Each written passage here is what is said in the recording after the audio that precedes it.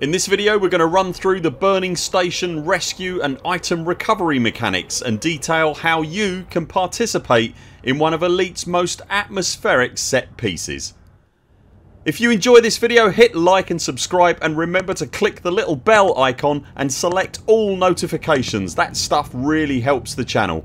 And if you'd like to further support our work, you'll also find us on Patreon. Links to everything you need are in the description below. As I've already mentioned, the burning stations that occasionally crop up in the universe of Elite Dangerous are one of the game's most atmospheric set pieces in a game that doesn't really have set pieces. What's more, the barriers for entry for this particular piece of gameplay are very low indeed, meaning just about anybody in the game can participate, and if you're in the early part of the game in particular, there's plenty of money to be made, lots of reputation with the game's superpowers to be had, and what's more, you'll also gather a ton of engineering materials whilst you're at it. It's also really good fun, so it's a win all round. Stations can occasionally be set ablaze by Thargoid activity or by terrorist attacks. Whatever the cause, the scenarios are exactly the same. Keep an eye on the Galnet in-game news feed and you occasionally see stories detailing what stations have been attacked and why. Also, if you look on the galaxy map in-game, the burning stations appear as large red icons over the target star system. There's two specific halves to the burning station scenarios: evacuations and debris recovery. For the evacuation portion, you'll be tasked with taking on board refugees fleeing the burning station and ferrying them to a nearby rescue megaship. Just about any ship in the game can participate in the station rescues, and all you'll really need to get cracking are as many economy class cabins as you can fit in the ship and lots of heat sinks. More on that in a moment. It's a good idea to have a rescue ship outfitted and sitting in a starport even when there are no stations on fire. That way, when something does kick off, you can summon it to a nearby station shipyard and then start your run. When you approach the burning station, you'll need to be sure that you request docking permission.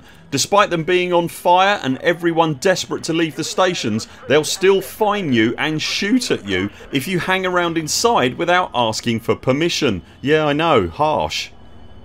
Once you have your docking permission, you're ready to head inside, and this is where it gets interesting.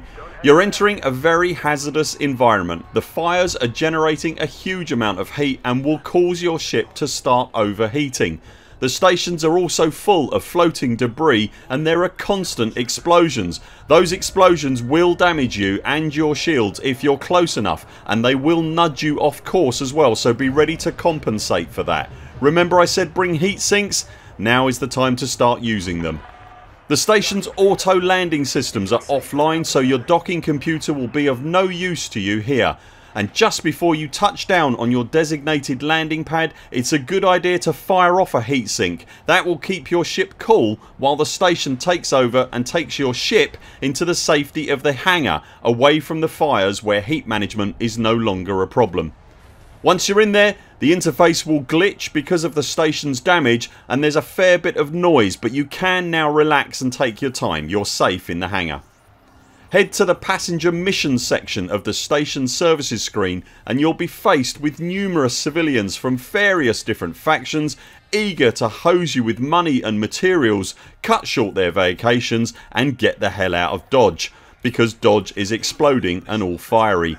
Remember, you can filter the missions via the tab on the top right to show you where materials or reputation etc is offered as a reward. At the time of recording, only the Imperials and Federation are available to earn reputation with, so if you're looking to get ranked up there to unlock a ship, be sure to pick a station with a suitable superpower in charge. Once you're loaded up, hit launch and watch that temperature rise again. As soon as you're unlocked from the pad, you can let go a heatsink again and start heading for the mail slot. Remember, all the while keep an eye on your temperature and be mindful of debris and explosions. Once you're clear of the burning station, then set a course for the nearby rescue vessel. They're really very close by. Drop in and drop off your passengers ready for another run at it.